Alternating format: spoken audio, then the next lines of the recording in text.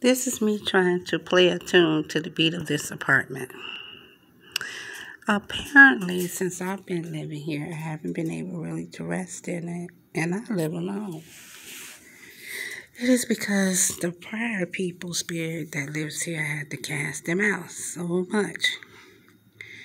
And then I had an encounter yesterday with the ex-tenant that knocked on my door, but I didn't open it, and communicated through the door, but let me know that, hey, spirits hover, you know.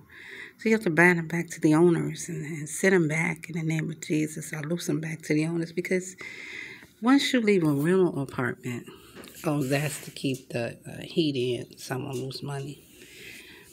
Once you leave a rental apartment, then you begin to play another tune in another place, wherever you are. You can't set up statues that sit still. That one you can put stuff in and hold your spirit there. Cannot. You must move on. You must sever that relationship, no matter how that relationship was removed out of your life, and move on to where you're living now. That way the other person can rest and not battle so much. You know what I mean? So for the wages of our warfare, it doesn't make any sense. So we have to fight the good fight of faith and understand that I need to play my own tune here. You need to stop setting up shop here. Another thing is, don't let people get mail or keep their mail or give it to them. Send a return to sender. Because that's laying claim to the place. What if something happens where they live at now?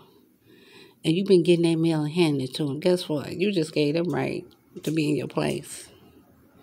So you have a right to do return to sender and get on the post office workers and file complaints up the wahoozy to keep them out.